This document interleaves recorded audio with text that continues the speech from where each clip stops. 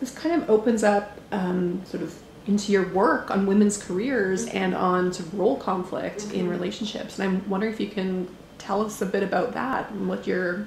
Well, this is something I used to say in a number of my talks, that a lot of your interesting research questions come out of your own life. So when you think about Janet and how she got into the whole gender thing, she suddenly noticed that, oh my gosh, we're doing all these studies and it's all with men, we're the women. Yeah. And so with me, being in a commuting marriage and having an infant and role conflict and whatever, it was just a natural way to get into that area of research.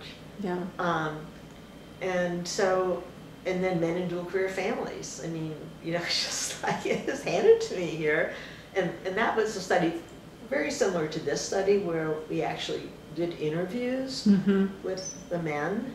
And actually that was a Spissy book, which I thought was a really important way of giving back, because I think APA was very important in terms of my own development and all especially the women that I met. Carolyn Sharif wrote one of my assistant to associate letters. I was looking through that the other day, not the other day, but when I was moving, to say, who wrote for me, and I just, name what names I had put in.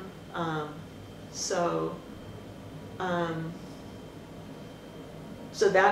in dual career families and role conflict. A lot of my grad students were interested in those questions, and actually I love working with smart graduate students. That's what really makes things worthwhile. I also had a very good colleague, Carol Holohan, who she got her degree at UT, and her husband was, of course, a tenured faculty member. And so we worked together a lot, and she postdoc with Janet. And that's how I got to know her. But we did a lot of really good work on role conflict. And then, she eventually got a position in a different department on campus, and she's done very well. She's in health psychology now. So I did a lot of work with her. Then I started doing, I'm not sure how, so I wrote the first chapter on feminist therapy. I had kind of those two pieces. And then I just think I've always kind of had this ability to, I don't know, how do I put it, not bragging on myself, but of seeing sexism.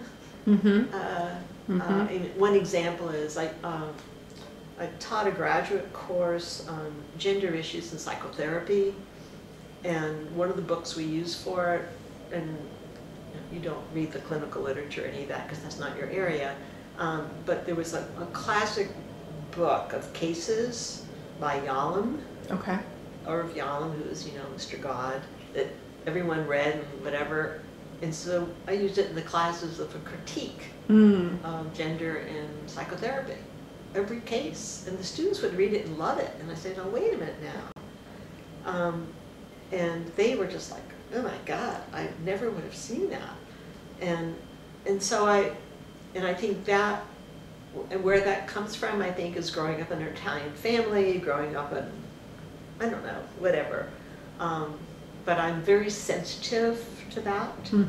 And so then I started doing a lot of research and writing articles on gender and psychotherapy. The unconscious bias, the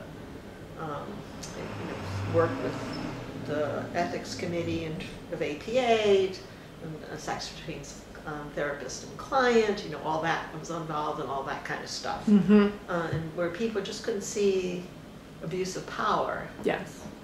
So were you on that committee when it came to sex and therapy, or just sort of commenting on? I was on APA council. And so so I wasn't actually on the committee, but I was in the group. I chaired the Women's Caucus, and where we had to argue this on the APA council floor, and I was the lead person there.